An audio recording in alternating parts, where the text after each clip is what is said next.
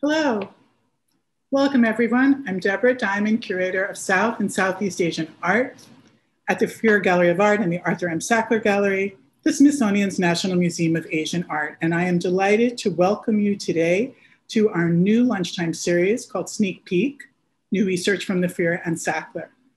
Our inaugural program today is called Tropical Temples of South and Southeast Asia, Water and Sacred Environments, presented by curator Emma Natalya Stein. Her talk will explore Hindu and Buddhist temples in India and Indonesia and look at their relationships to the local environment. Dr. Stein joined the Freer-Sackler as a curatorial fellow for Southeast Asian art after completing her PhD in the history of art at Yale University in 2017. And then she joined the curatorial staff a year later in 2019. Her research centers on the relationship between sacred architecture and tropical landscapes in pre-modern South and Southeast Asia, with an emphasis on mapping sacred and urban spaces. Her exhibitions include Power in Southeast Asia and, when we reopen, Prehistoric Spirals, Earthenwares from Thailand. Emma wears many hats. She's also created a robust online resource for Southeast Asia that connects objects in the Freer and Sackler collections with the landscapes and cultures from which they originate. And we'll put the link to that in our chat. The website features an interactive map of sacred sites based on her years of fieldwork in Indonesia, Cambodia, Vietnam, Myanmar, India, and Sri Lanka. And it's iterative, so it grows each year. Emma also frequently presents aspects of her research and the museum collections at talks at institutions and universities in Asia, Europe, and the United States. Emma, thank you very much for speaking today, and the stage is yours. Thank you so much, Deborah. Let me share my screen. Okay. I'm delighted to be opening this series today. Since we're all stuck in this extended period of no travel, what I'd like to do is take you on a virtual tour to places where I've done fieldwork in recent years. In this 20-minute talk, we're going to travel first to southern India and then to Indonesia to explore their spectacular Hindu and Buddhist temples. We'll look specifically at the temple's relationships to the environment and to their local landscapes. I'm going to take us to quite a few different places, and I don't want you to worry too much about the specific names or precise locations. Just let them kind of wash over you and focus on the larger themes and the points of comparisons. We'll begin in a city, but then we'll venture into the jungle, where cave temples and other types of sacred sites are built on the banks of steep river ravines. Just about a year ago, right before the onset of the pandemic, amazingly, I was fortunate enough to visit South India for fieldwork. I went back to my Indian hometown, so to speak, the city of Kanchi in Tamil Nadu. This is the place where I did my doctoral research, and it's the subject of my forthcoming book titled Infinite Temples, Constructing the City of Kanchi, South India. Kanchi is a bustling little city, popularly known as the City of 1,000 Temples. Its most active temple is dedicated to Kamakshi, the city's goddess. This is a large complex that has been built up over the course of many centuries. This temple likely began as a loose cluster of shrines for Buddhist and Jain deities that were unified into a Hindu temple complex around the middle of the 14th century. Kanchi also has several archaeologically preserved monuments. The most widely known is the Kailasanatha temple, dedicated to Shiva. It was built during the first quarter of the 8th century. Notice that there are no people here. It's totally open to the public, but as an officially protected monument, it's just not a major place of active devotion anymore. Nevertheless, the occasional foreign visitor to Kanchi would certainly have it on their itinerary because of the beautiful sculptures that cover every surface of the walls. At Kailasanatha, today you can see the brown color of the sandstone and the intricacy of carving, but the walls were originally also painted in vibrant colors. The paintings were preserved in parts of the temple that are sheltered from the ravages of the seasonal monsoon rains. The other temples in the city retain much more of their original character than the Kailasanatha does. To return to the Kamakshi temple, the temple of the city goddess, there are often large-scale rituals that take place.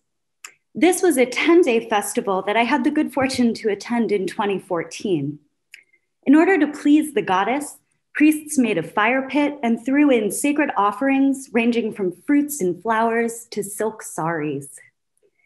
They continuously recited mantras or prayers in the ancient language of Sanskrit. The festival was sponsored by a family who had come from hundreds of miles away to perform this ceremony at this particular temple. That was a very special occasion, but even on a regular day, the Kamakshi temple is a destination place, both for local residents and for visitors to the city.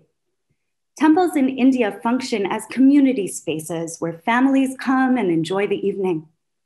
You can get a sense of the flavor of the place just by listening. So here's a 30-second audio recording of what it sounds like at this temple on an ordinary day. Maybe a little bit faint, it's kind of an ambient sound.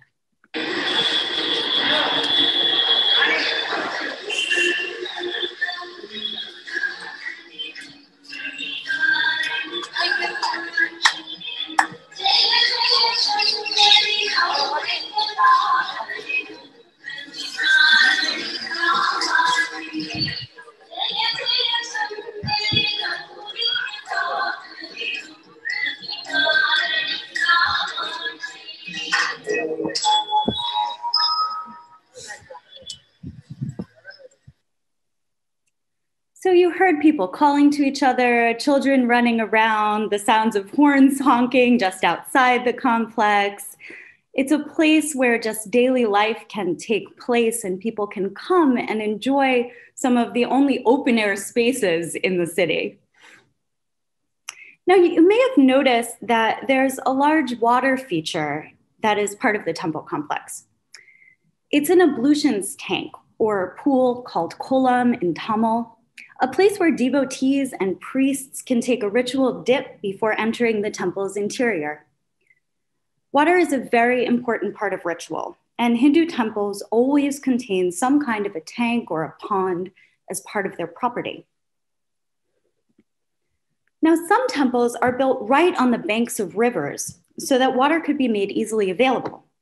Here's a temple about 15 miles east of Kanchi that stands at the confluence of 3 rivers. Now, you may have noticed that the riverbed is completely dry, no water at all. Today in Tamil Nadu, the rivers have dried up as a result of climate change, the construction of artificial dams, deforestation, and illegal sand mining activity. The sand is used for making concrete. But in the past, when the water was flowing regularly, this temple landscape may have looked a lot more tropical, something more like this.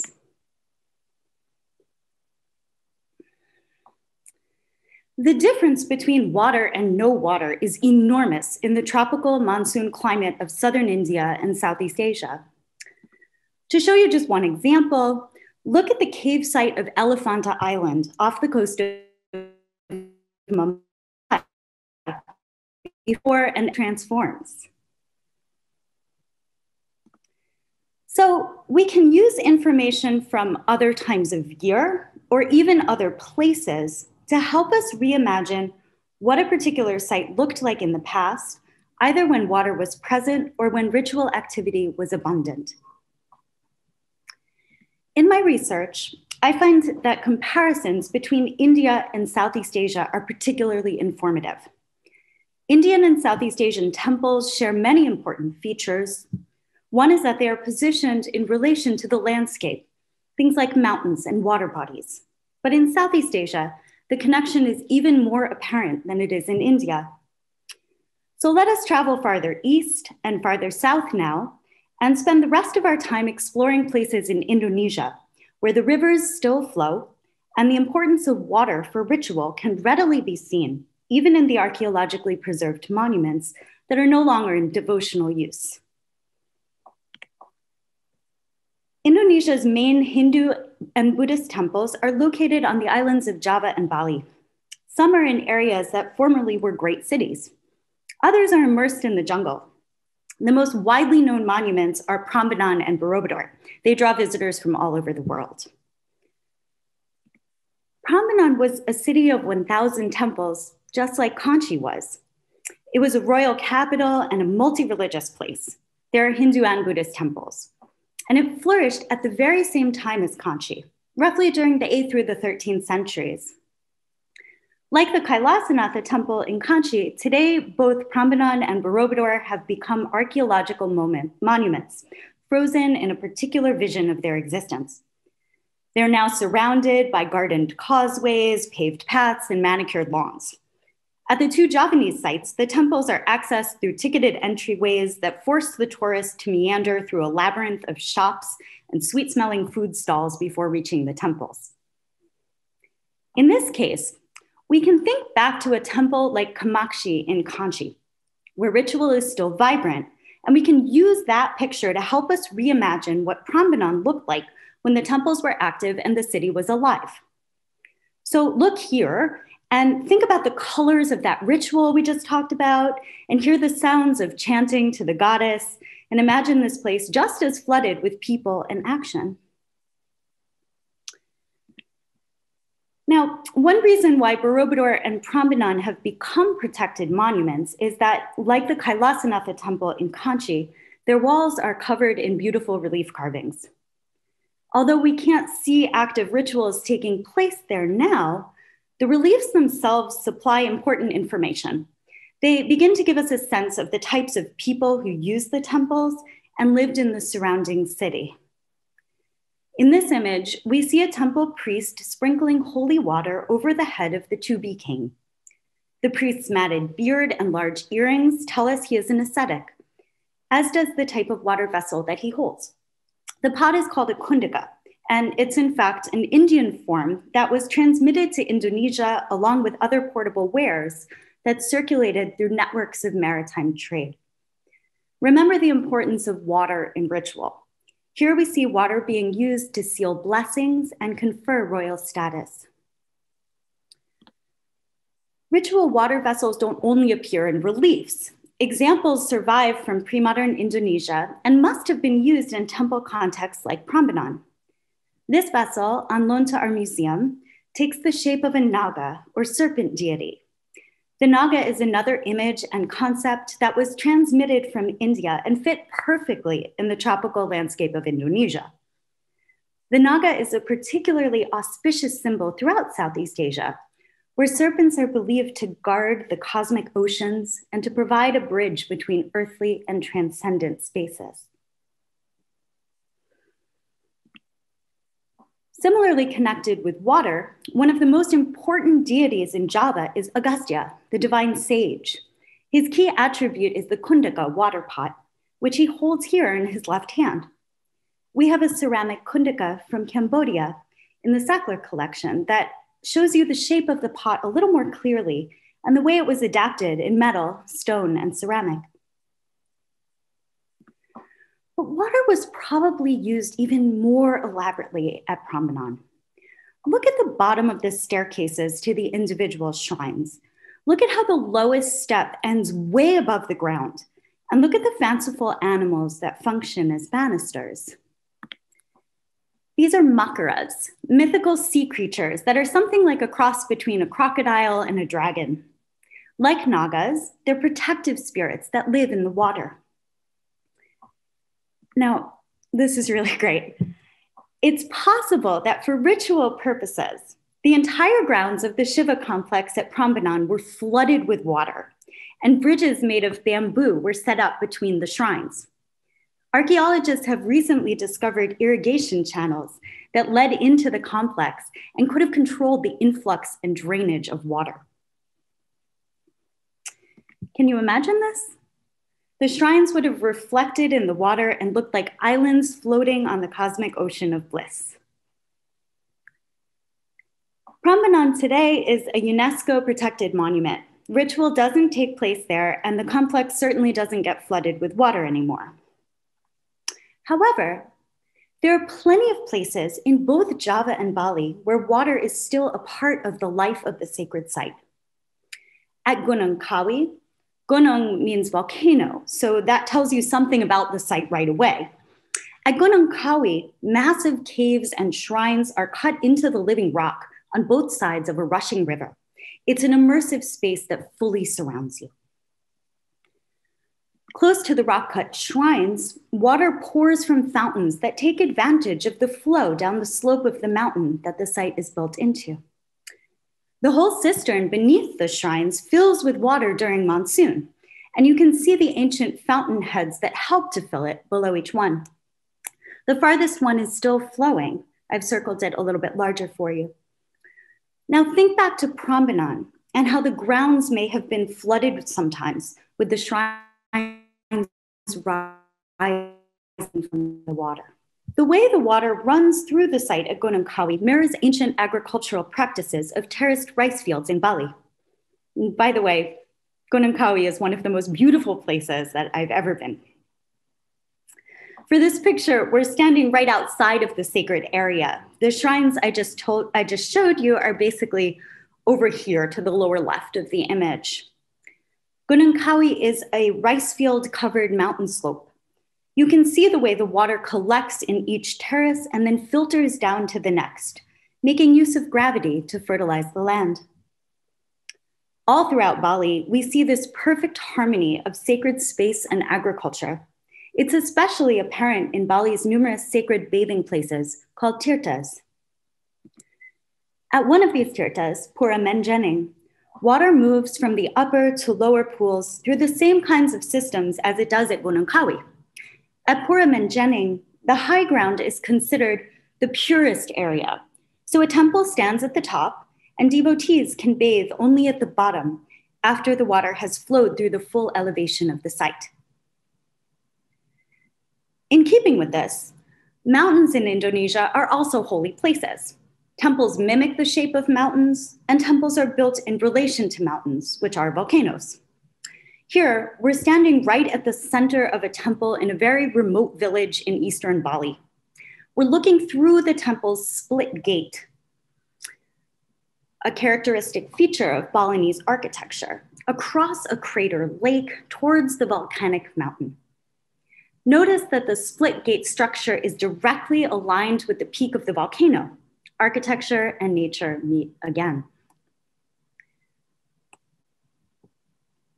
Back in central Java, not far from Prambanan, is Borobudur, Indonesia's most famous monument.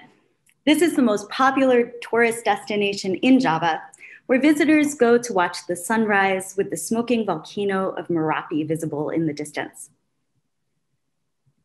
Borobudur's walls are even more extensively covered in relief carvings than any of the other temples we've explored today.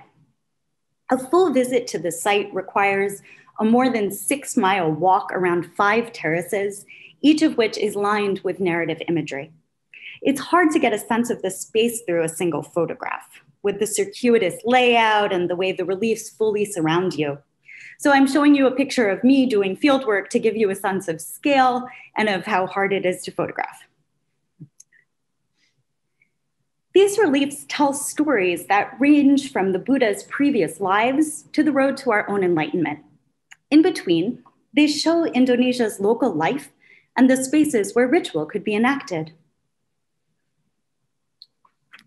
In one of these relief panels, we see a recurrent theme in Indonesian art: ascetics in a jungle hermitage. Notice their dreadlocks piled into high coiffures, their pointed beards, and the emaciated ribcage of the ascetic in the center. At the right is a supplicant who has come to learn from these ritual specialists. Images like this become all the more powerful when we plunge back into the jungle to discover that there are many, many sites along the riverbanks that look similar to what we see in the relief, but colorful and sonorous.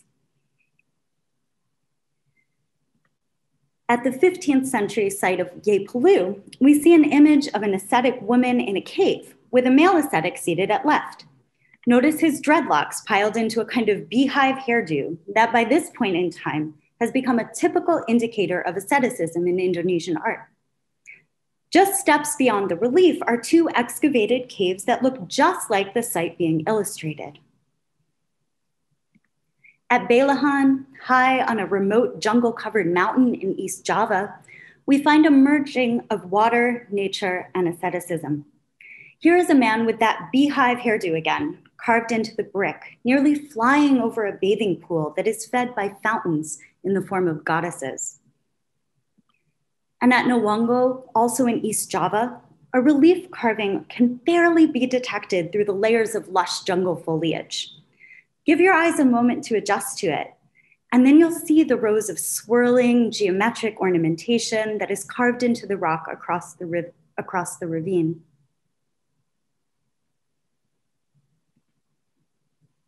Nowongo is a much more extensive site that includes sculpted bathing pools, fountains, and divine imagery that is only beginning to be explored by local archaeologists. Natural imagery finds its way into portable objects, not just relief carvings. A painting in the Sackler collection shows a woman making offerings to a deity, possibly the rice goddess Devi Shri, beneath a tree on the banks of a river. This scene could take place at any one of the jungle hermitages we looked at today. Similarly, Indonesia's rich plant life inspires patterns in textiles, such as this 18th century example at the Yale University Art Gallery. We've seen that even in the urban temples, the jungle continues to thrive. So we've come a long way from that temple town in Tamil Nadu where we began. But perhaps after this foray into Java and Bali's tropical temples, you'll be able to see how this temple was once alive and this river once flowed. Thank you. Thank you, Emma, for that superb and thought-provoking talk, illustrated with many fantastic pictures, photographs you took yourself from your archives. Just want to give you a shout out for that. I was really struck by how fruitful your methodology is in combining rigorous scholarship, intensive looking, but also really foregrounding the role of imagination, inviting us to imagine, lost ecologies or environmental contexts in India, or the lost sounds, smells, and rituals of protected environments, architectural sites in Indonesia. And I was wondering, I will ask questions for everyone, but if I could just begin with one question of my own, which was, when we have, a temple, a living temple today in India, and there's no longer running water, the river is dry, does that impact, either the rituals that take place or the popularity of the temple? Or is it a question of sort of like a different mood or ambiance? It's such a good question. Yes, I have found, at least in Tamil Nadu, in northern Tamil Nadu, in the region around Kanchi, that there's this kind of tracery of dry rivers that crisscross the landscape, and there are temples that are built. These are prosperous stone temples. They were expensive to build. They were built between the 9th and the 13th centuries, most of them. And they sort of plot out the course or the former course of the river. It shows that these places were once prominent because they had the resources to sponsor an elite temple construction. But the villages that surround them have really deteriorated. They're very small, they're sparsely populated. There's a kind of correlation between the drying of the rivers and the disappearance of places that previously thrived. And that translates to the temples as well. There are these big stone temples where very minimal ritual takes place. So there's certainly a correspondence between the presence of water and the amount of active ritual that can take place in a site. To follow up on that, a question from Lynn Jordan, which is, given the impacts of natural erosion over time, as well as air and water pollution and climate change and vandalism, are the sites being documented so that they can be preserved virtually for future study? To which I would add, is anyone documenting the sites in their environmental context like you are? There are efforts in Indonesia. The local archaeology departments are really active there, and there's great work being done, less so locally in Tamil Nadu. But in Indonesia, there is a good amount of sort of just local effort, whether it's coming from an archaeology department in a university or under the Ministry of Culture, or it's just local people who are taking pride in the ruins, like in the jungle, Nalwongo, that last site that I showed you. There's just sort of somebody there who is tending the site and making sure that it stays safe to the best of his ability. Lisa Socket asks, regarding the possible flooding of the Indonesian temple complex, I guess it was Prambanan. She asks, are there any written works documenting anything like that? Or what is that sort of supposition based on?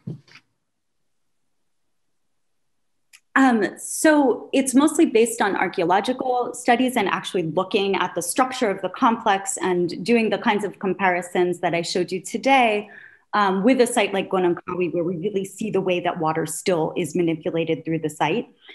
But there's a book called In Praise of Prambanan by the scholar Roy Jordan. It's quite an old book. He was one of the foundational scholars for Indonesian temple studies. And he was actually the first one to postulate this. So this is, you know, we're going back decades and decades of scholarship, and sort of it wasn't taken very seriously. But now with more recent archaeological excavations that are happening around the temple, finding these irrigation channels that show that it actually was possible to maneuver water into the site. We don't need a textual description. We can just look at it, you know, in order to be able to understand it. How extraordinary that would have been with the reflections of the temples and the different sounds of the water coming out of the Makura's mouth. And thank you very much for using sound as well in your talk, in you know, working to give us a sense of, you know, the sound, the multisensorial texture of temple sites. I have a question, the first one I think we got from Michael McDonald. And he was asking whether there are any direct connections between the artisans who sculpted temples in Indonesia and Angkor, or for that matter, between Indonesia and India. Yeah, I can answer specifically between Indonesia and India. There were artisans from Gujarat who were brought to work on Candi Pelawasan, which is part of the Prambanan complex. Indonesia and Angkor, I have to say I doubt it. They were both using similar sources of Indian temple architecture and inviting ritual specialists, architects, designers from India to advise on building these large temple complexes in Southeast Asia. We have very specific instances of Brahmin priests from India going to Cambodia and helping to make temples. And again, you know, coming from India to Indonesia, there was circulation more broadly between mainland and island Southeast Asia, but whether or not if they were sharing artisans, I just sort of doubt it, because there was enough local talent on the ground in each place. Mm-hmm. I'd love to stone might be very different. Yeah. The technique of carving would be different because in Indonesia, the stone is volcanic, it's andesite. Which is formed when lava from the island's many volcanoes, some of which I showed you today, cools and hardens. But in Cambodia, the local stone is sandstone, which is much softer, it's much more workable, it's easier to carve, and it lends itself to a very different style and aesthetic of creation than andesite does.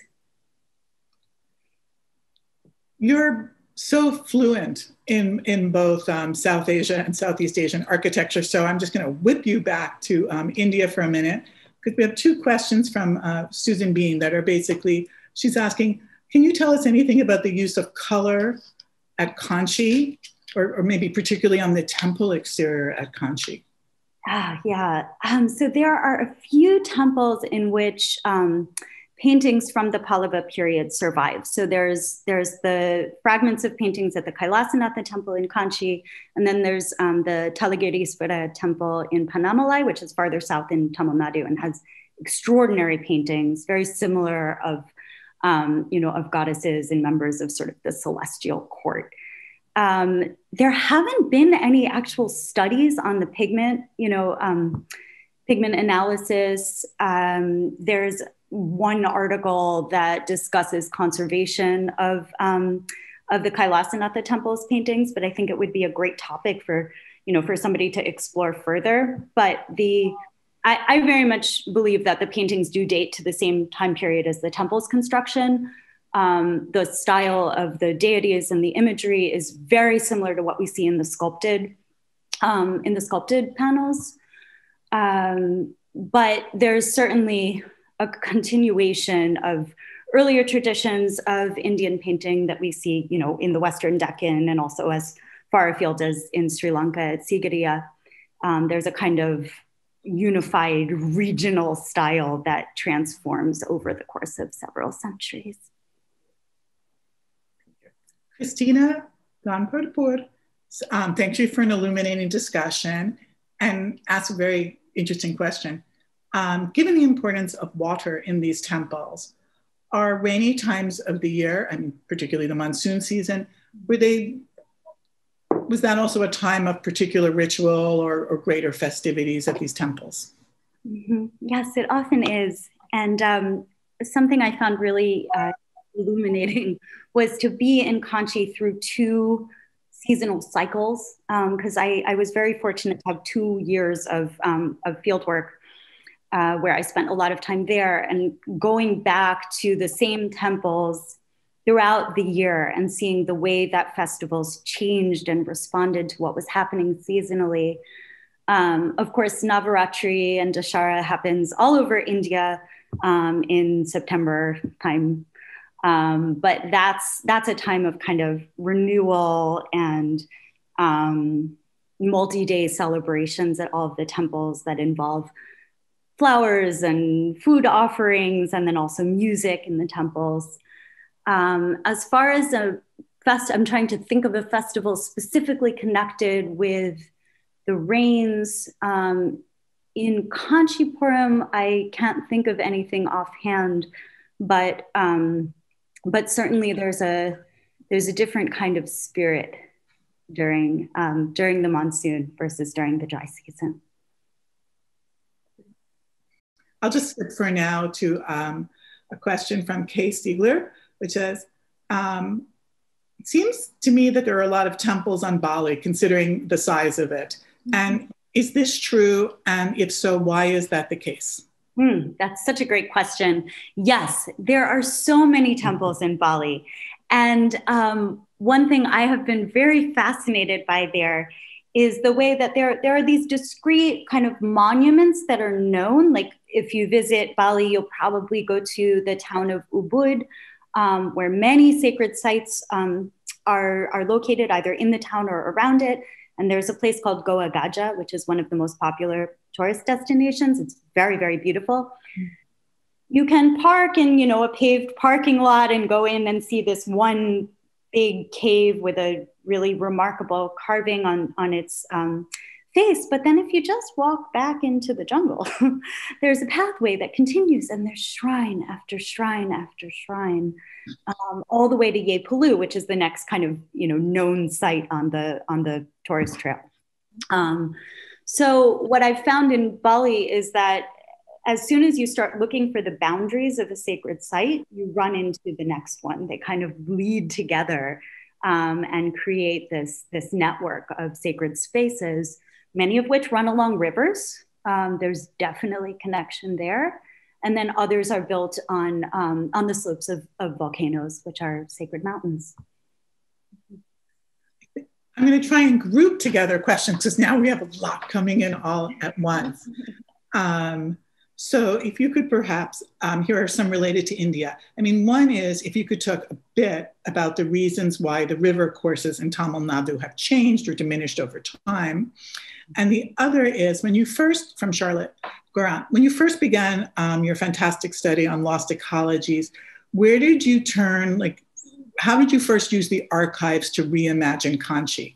What evidence helped you to begin to understand why the river, or why any of the rivers really in Tamil Nadu were no longer flowing? Was it orientation of temples, you know, towards non-existent rivers? Was it archival manuscripts, et cetera? Okay.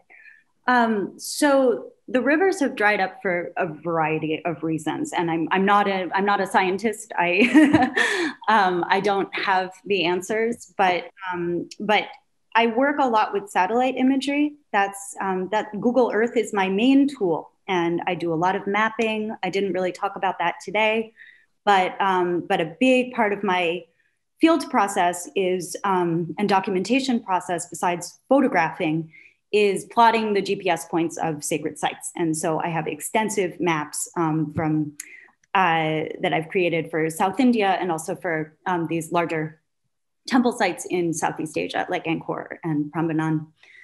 And so dry rivers are very visible in satellite imagery. You can see this kind of brown vein that crosses an otherwise green space of rice fields and lakes and so forth.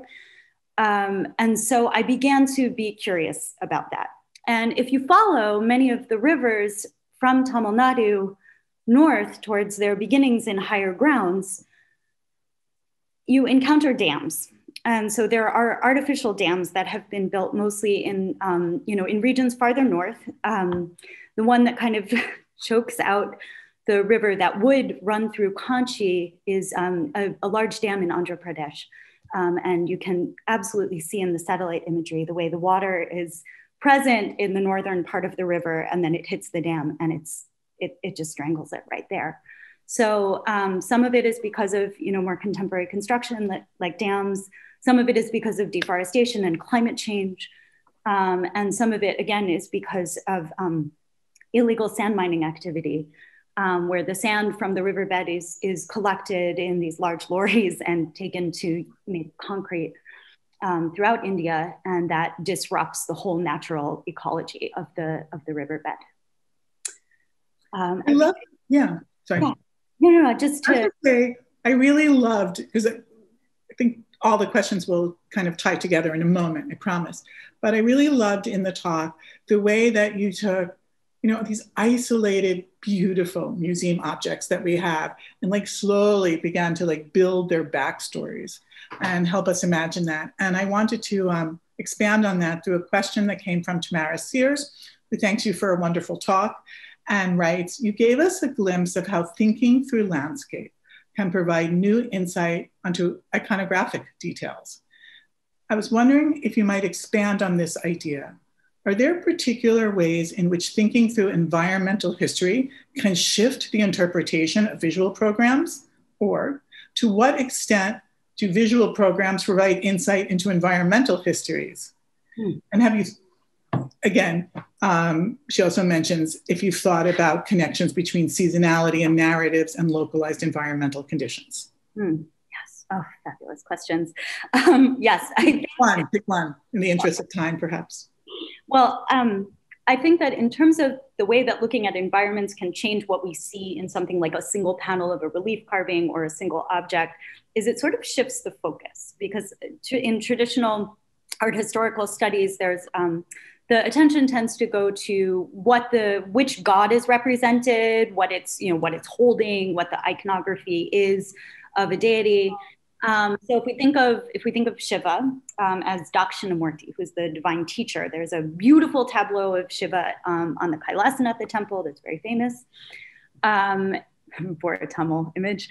And Shiva, is described as, okay, he's the sacred teacher and he's sitting with his legs crossed and a sort of yogic strap holding his position together, and he's under a banyan tree. And that's as far as the description would go in a traditional study. He's surrounded by animals. He's in a forest hermitage. He's in a kind of ashram scene. And so if we start to think beyond just the image, we can see these broader landscapes that are depicted along with the gods. I think very much so in Southeast Asia, we see the local landscape there in the narratives of Borobudur.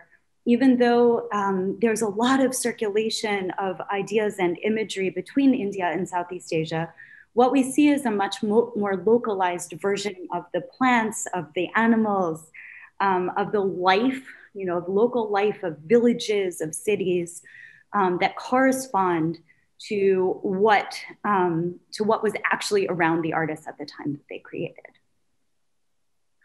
There's so much more to say about that. I know. And there's so many good questions, and there's quite an interesting discussion going on in the question area about different texts that I'll save those for you for another time, because it doesn't really make sense to go in those directions. But there was one question that I really love, although I know the answer, comes from Lynn Jordan. And it's, how did Emma get interested in this area of study, and what are you working on next? Well, Deborah, I got interested in Indian temples when I was an undergrad at Columbia. I had the good fortune my freshman year to take an intro to art history class, at which there was a guest lecture by Deborah Diamond on South Asian art. And I remember seeing the great temple of Tanjavur, which is a Tamil temple built in 1010 CE, and being absolutely floored by just the intricacy of all these levels and all these architectural details. And that never left my mind. It took a long time before I was actually back to really delving into Indian temple architecture. But then I did my PhD at Yale with Tamara Sears. And always through that process was looking not only at India, but also comparatively to Southeast Asia. And during my fieldwork in India, I traveled as much as possible to Southeast Asia to begin to map these larger patterns in urban planning between South and Southeast Asian temple cities of the sort of roughly 8th through 13th centuries. What I'm working on now is, I would say my big challenge is how to bring this kind of fieldwork centric approach into the galleries as a curator. And so I'm working on exhibitions that contextualize sculpture and textiles and paintings and other types of media within the kinds of environments that they would have been. It's a challenge, and it's something that I'm working with Deborah on in an exhibition of paintings from Royal Udaipur, where we're looking at paintings that have traditionally been described as portraits of kings and recontextualizing them as landscapes. And I'm also working on an exhibition of Cambodian sculpture that places it back in its original site location through virtual features and celebrates the kind of mastery of this particular sculpture, but in a larger in a larger context of landscape.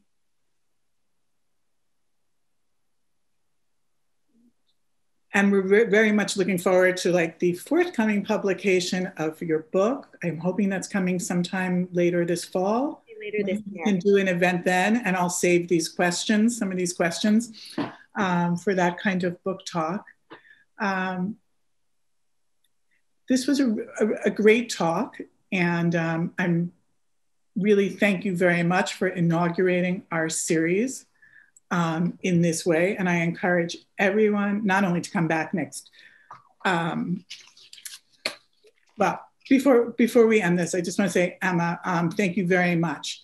Your way of looking at landscape, the environment, and its impact on place and iconography, and your skills in mapping have transformed the way that we understand Udaipur court painting, as well as the ways we understand the connections between South and Southeast Asia.